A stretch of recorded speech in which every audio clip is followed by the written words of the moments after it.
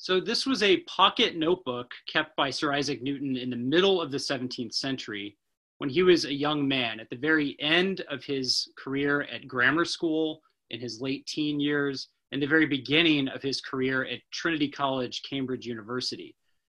As you can see in this image on the right, showing the measurements of the notebook, it is quite small. It is less than 5 inches long. It's roughly the size of a modern smartphone. And like a smartphone, it was portable and it contained specifically portable types of information and texts. So that's an important consideration when thinking about this notebook. It's not a rough draft of a scientific paper or treatise. It's not a diary of daily life. Rather, it is a paper repository for information Newton encountered while reading or while conversing with people he met in his life. It does offer some interesting clues as to what Newton was reading and doing in these early years at the end of his grammar school education and beginning of his university career. So this notebook starts, as Newton does himself, in Lincolnshire. This is the Woolsthorpe Manor House, the family farm where Newton was born and grew up. Newton's family was a group of illiterate yeomen who had slowly amassed land, wealth, and most importantly, sheep over the 16th and 17th centuries. But they were illiterate, and the educational impulse that brought Newton to school really came from his mother and grandmother. They ensured that he went to various day schools in rural Lincolnshire, and later in 1655 that he started grammar school at the King's School in Grantham, about 7 miles from Lincolnshire. This was a typical grammar school education of the 17th century, primarily in Latin with a little bit of Greek for boys. When Newton was going to school in Grantham, he lived with an apothecary named Mr. Clark. And this apothecary may be the source for some of the chemical recipes and combinations that I'll be talking about shortly that are found in this notebook and are quite fascinating. Here's an inscription by Isaac Newton as a boy at the King's School at Grantham in a stone windowsill with a not so professional looking label there, but the inscription is quite nice. So he started school in 1655 and would stay there until 1659 when his mother called him back to the family farm in Woolsthorpe so he could learn how to manage the estate and take it over.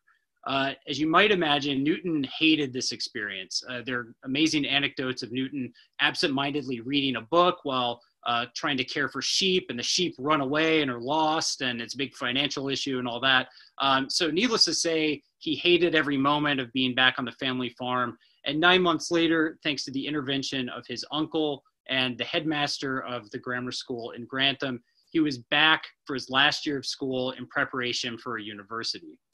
So you can see this is the inscription at the very beginning of the Morgan notebook that Newton started this notebook in 1659. He lists the price he paid for it.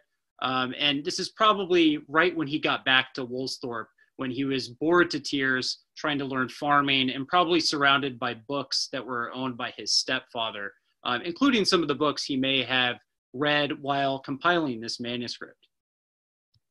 So much of the notebook, especially the bits written in the earlier handwriting, and I'll pause for a moment and say that the notebook has two distinct forms of handwriting of Newton's. One earlier and more of a schoolboy hand that he probably learned in grammar school, and another later form that he would really use for the rest of his life. So we can see, based on the handwriting, the time, the different time periods in which he was keeping this notebook.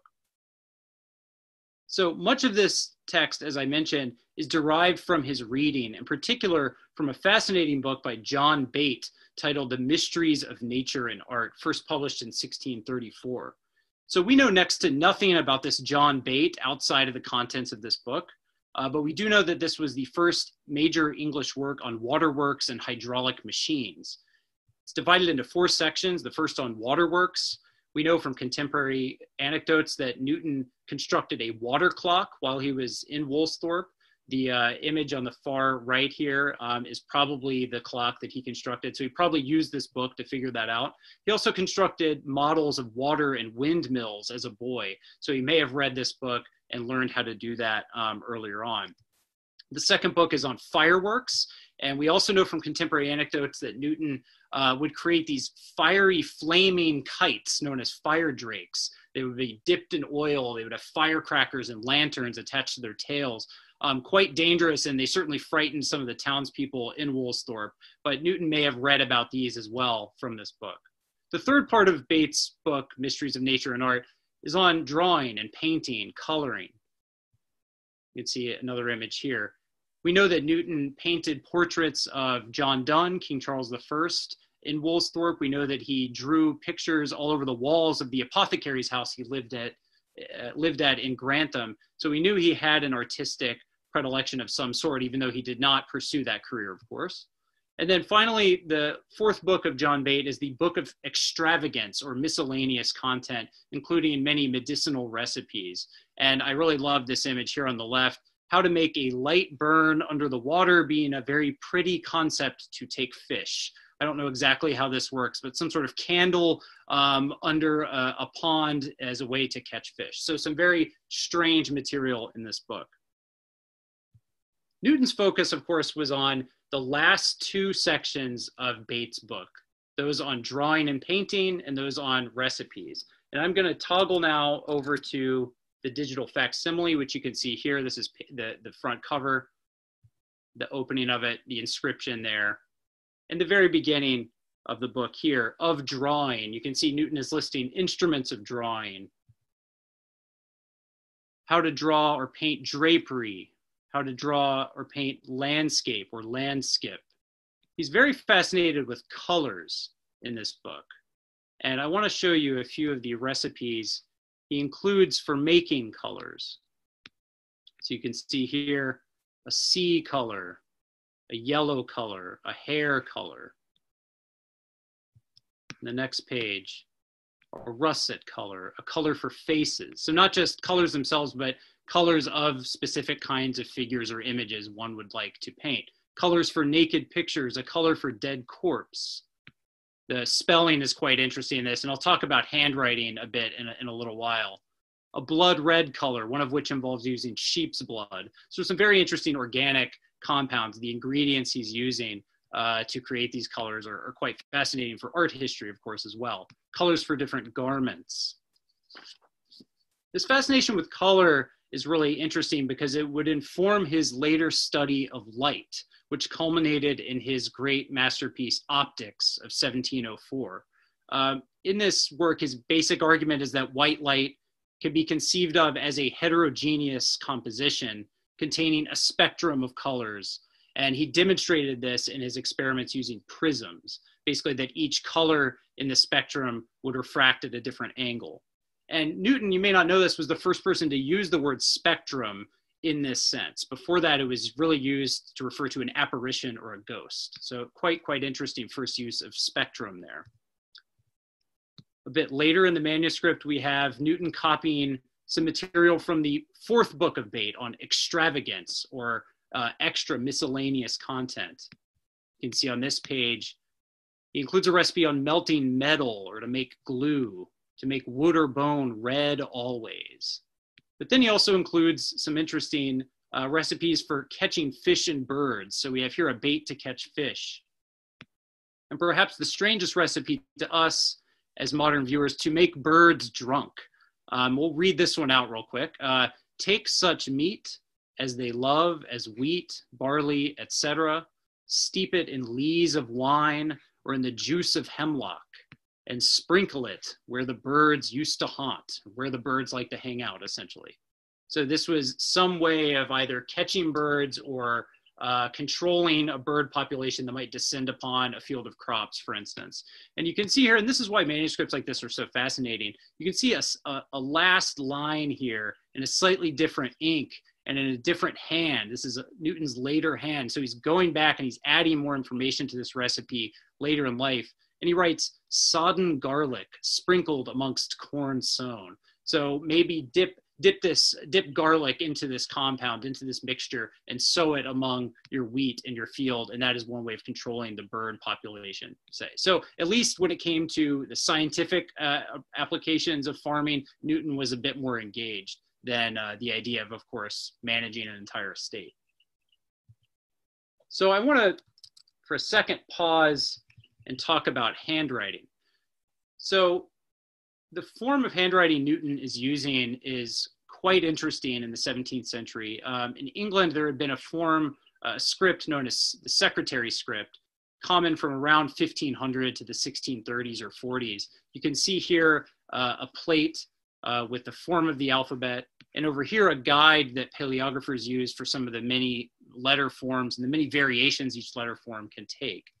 You can see that C, R especially look quite strange, E as well, and P too. And if we look at a page from Newton's notebook, we can see the sort of the mixed quality of his handwriting. So the 17th century was a time when handwriting was evolving. It was a momentous era of change in English handwriting. And you have what's called a mixed hand that really becomes dominant. So you can see some of the earlier forms, this R here, the C here in much, for instance, the backwards E here. These are all older forms that Newton would have learned at the grammar school, probably from an older writing master. Other letter forms that look more modern, like the H here in much, the K in Lockwood, the D. So it's a time when a more recognizable hand, italic hand, was mixing with an earlier and more unrecognizable form of handwriting, secretary script. Okay, so I'm going to go back to the manuscript now. And let's see, we also have some interesting medicinal recipes recorded in the manuscript. Of course, this was a time when many household remedies were kept in such manuscript notebooks, alongside perhaps recipes for food and other culinary creations in the kitchen.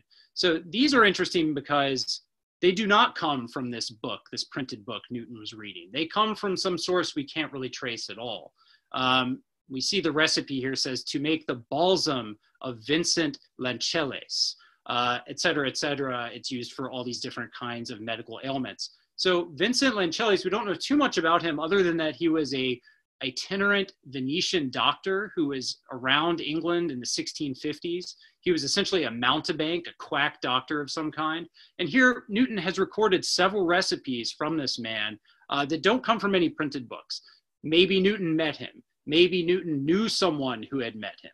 In any case, he did think it wise to record these recipes here in his book. We have also over here an ointment to make his ointment, again, referencing Vincent Lanceles. So we have this sense of some of the content of the notebook not coming from printed sources, but perhaps from oral sources. I really love this page here, which is headed Helps for the Eyesight, for ye eyesight. I can talk more about that later if you have any questions about why the Y is a TH. And he lists things hurtful for the eyes and things good for the sight. So hurtful for the eyes, some of these are quite familiar to us: garlic, onions, and leeks. Some not so familiar to us: overmuch lettuce. We see cold air, drunkenness, gluttony, even some colors, white and red colors, much sleep after meat, dust, fire, much weeping and watching. And then things good for the sight: measurable sleep. We can all attest to that, absolutely. Different herbs and vegetables. To wash your eyes in fair running water and your hands and feet often.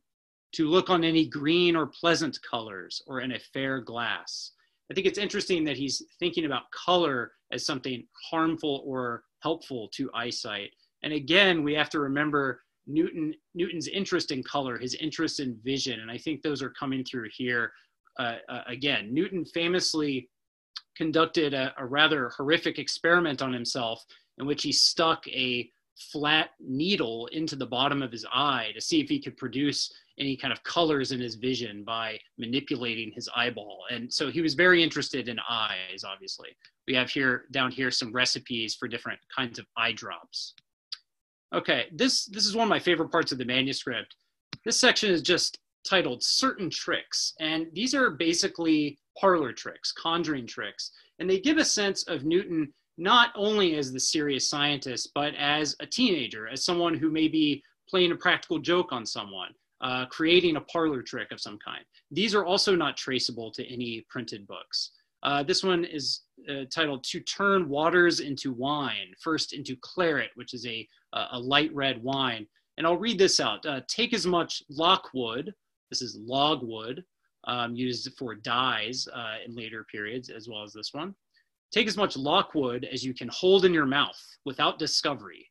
Tie it up in a cloth and put it in your mouth. Then sup up some water and champ the lockwood 3 or 4 times and do it out into a glass. So you're taking this little ball of wood in a cloth, trying to hide it in your mouth so no one knows it's there, drink up some water, chew this lockwood, and then spit back out a reddish mixture into the glass. So I don't know how easy it would have been to pull this off and convince anyone, but nonetheless, this is a recipe Newton has in his notebook. And there's an X mark next to it in Newton's hand, which may suggest that he tried this out. Some of the recipes do not have X marks. We see over here how to turn water into sack, into sky-colored blue wine, for posset drink or curds, and for strong waters as well.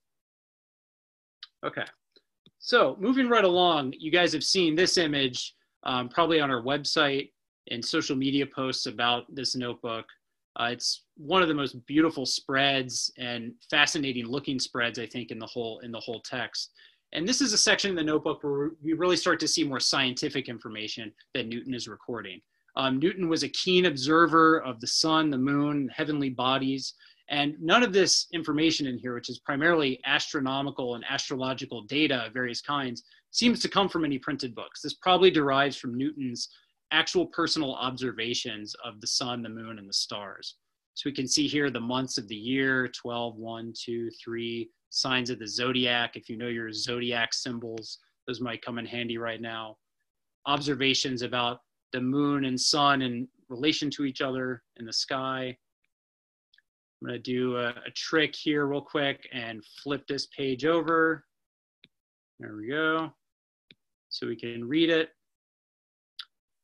This is a chart of different years, starting with 1662 and going through 1689, recording various bits of information, including the prime number, which is a number that was used to calculate the date of Easter, the epact, which was a number that referred to the age of the moon at the beginning of each month, and also some other information related to feast days and what years they fall on Sunday. And so a lot of information that would have been quite useful at the time, which today seems kind of extraneous or strange to consider, but would have been very fascinating to Newton.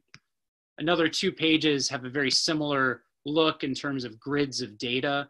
So we have, I'm not going to flip this one over, but a table for determining movable feasts, a list of the different law and college terms, Easter term, Trinity term, etc. And over here, some astronomical data related to stars, especially the fixed stars. And I just love some of the names of these. Antares, or the scorpion's heart, the bright star of the dragon's head, so sort of been in the constellation Draco, the bright star of the vulture, the left shoulder of Aquarius. The language of the science in these books is quite beautiful to read sometimes. This is a great page too. We have Newton describing how to take the measurement of the sun's altitude by using a staff divided into 12 parts and looking at the shadow of the staff. Newton was obsessed with shadows and could famously tell you the time of day just by looking at a shadow on the ground. Here we have a little drawing of a hand. This is known in rare book and manuscript circles as a manicule, or a little pointing hand. It's essentially a mnemonic device or a reminder that this passage is important and should be heeded well. You can see the mathematical data, the astronomical data going across the page spread here as well. You might notice at this point in the notebook that the handwriting on the left page is actually different than the handwriting on the right page. You can see here, for instance, the old R in throughout. And over here, a more modern looking R in her. So this is actually a point in the notebook where Newton has stopped writing in it and come back to it many years later to add more information. So I mentioned the 2 different forms of handwriting. Here it is on display.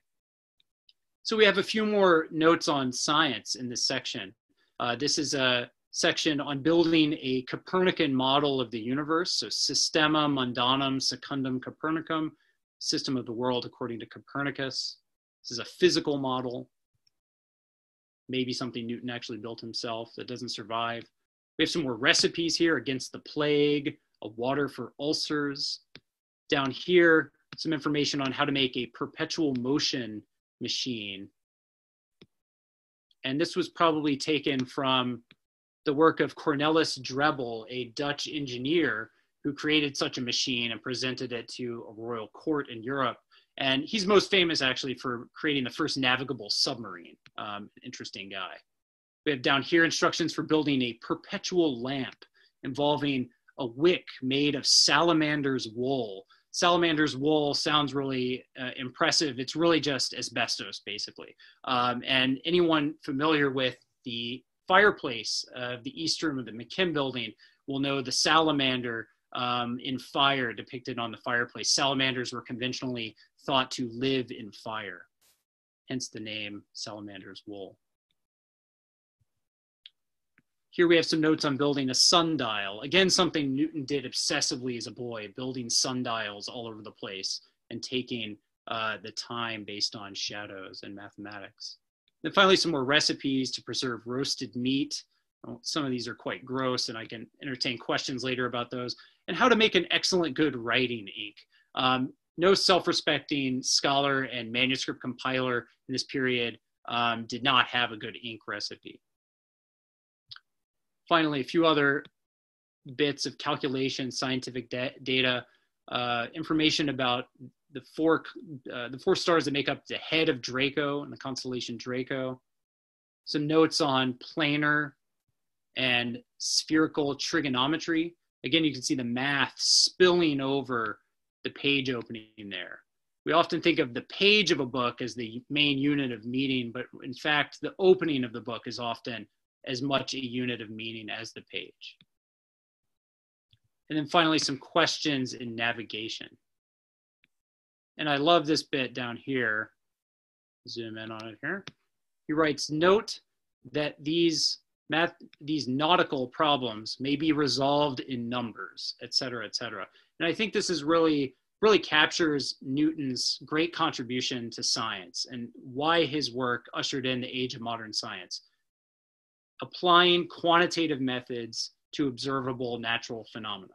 And here he is doing that in a problem of navigation that seems to be related actually to longitude, which was not yet discovered. So we can see in the notebook, we now are going through a series of blank pages. And then we get to a part where everything seems upside down. Oops, did they image this wrong? What's going on here? In fact, it's supposed to be upside down. And I'll get to this slide. Here we go. There we go.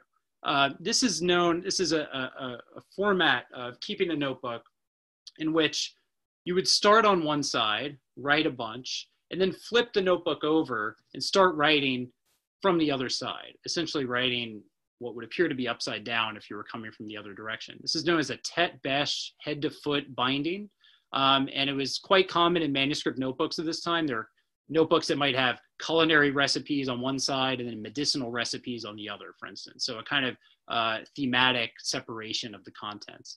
These also appear in 20th century sci-fi novels, such as The Beasts of Coal. Were they cavemen, supermen, or both? Haven't read this one, but looks fascinating. This is a series called the Ace Doubles. From the other side of the notebook, Newton kept notes about linguistics and language. So it's a very different kind of content. He basically copied out material from this book. You can see a very bad reproduction here on the left. Basically a school text of English, Latin, and Greek by a man named Francis Gregory. Newton would adapt this material greatly. He would add to it. He would completely change the way it was organized. You can see here that he actually references the Gregory section on birds by just saying, see nomenclaturum, page 37. We see page 37 here in the section on birds. There's a table of this is a table of contents of the sections Newton created for this notebook. And he greatly, as I mentioned, rearranges the kind of classifications and headings that originally appeared in the Gregory. This really suggests Newton was doing something very different with these lists. It's not just vocabulary for schoolboys. It's more akin to a cataloging or a categorizing project, a way of organizing his world through nomenclature and classification that he may have borrowed from a printed book, but really made his own in this manuscript. This section is a great example. It's titled Of Man, His Affections and Senses, and it conflates 3 or 4 separate sections from the source text. Gregory had separated out things like body parts, the 5 senses, and emotions and understanding and elements related to intellect. Newton conflates all of them into one list, and it really creates an interesting read as a list. So you see black, brown, and blue, so colors that the senses might observe, but also boldness, bashfulness, behavior, bitterness, blushing. These are just really interesting lists. Dream, doubting, despair. A fascinating look, I think, at the way Newton can take a source and change it for his own ends. Later in this section, Newton is adding material again in this later handwriting. And this information is quite interesting. So it's mainly notes on phonetic symbols that might be used with English. It notes about the biology of linguistics. In the middle here, notes about different short and long vowels and the consonants and what part of the mouth and throat produce these sounds. And then on the far right here, 2 versions of a stock familiar letter written to a loving friend. The first written in normal English and the second written in this sort of phonetic English. It's just a really interesting look at the way Newton was experimenting with something like phonetics and linguistics, something he's not known for at all, but that he was pursuing and interested and curious about at a certain point in his life. Many scholars, of course, were very interested in trying to discover a sort of a universal phonetic alphabet or language at this time. Newton did not really contribute to that, but these notes show that he was interested in it at one point. And these sections really show his intellectual versatility, I think. So to conclude and just to think about the structure of this notebook more generally, especially the 2 sides of it, that Newton flipped the book upside down and started writing from the other end. We see that one side of the book is technical, it's chemical, mechanical. It describes how the world works. The other side of the book is more linguistic, more literary, how language works, but how language is applied to the observable world. We also see that the structure of the book unfolds across time. The beginning of both sides were written much earlier in the schoolboy hand that Newton took from grammar school, and the sections in the middle of both sides were written later in the handwriting that he would develop at Cambridge University. It's also clear that the earlier sections are connected to books that he was reading. He's either copying or paraphrasing or selectively adapting that material. The later sections, however, cannot be similarly traced to printed books and probably derive from a multifaceted scheme of learning while Newton was at Cambridge. He was a famous autodidact. There was not much mathematical instruction at Cambridge when Newton first got there, for instance, not until 1664, really. So we can see in the very structure and materiality of this notebook, one of the world's great scientific minds evolving. At first gathering and adapting information from books on hand, and later analyzing and compiling scientific knowledge in a way that anticipates the great intellectual and experimental work for which he is known. So I encourage you all to take a closer look at the notebook and also to look at some of these other sources that I've listed here on this slide. And I'm happy to send any of these through the chat as well. Biographies, transcriptions of Newton notebooks, a whole website on Isaac Newton's alchemy, which is an aspect of his career that not many people know about. And of course, the great trove of Newton notebooks at Cambridge University, almost all of which I believe have been digitized. And even some are quite early notebooks like the one we have.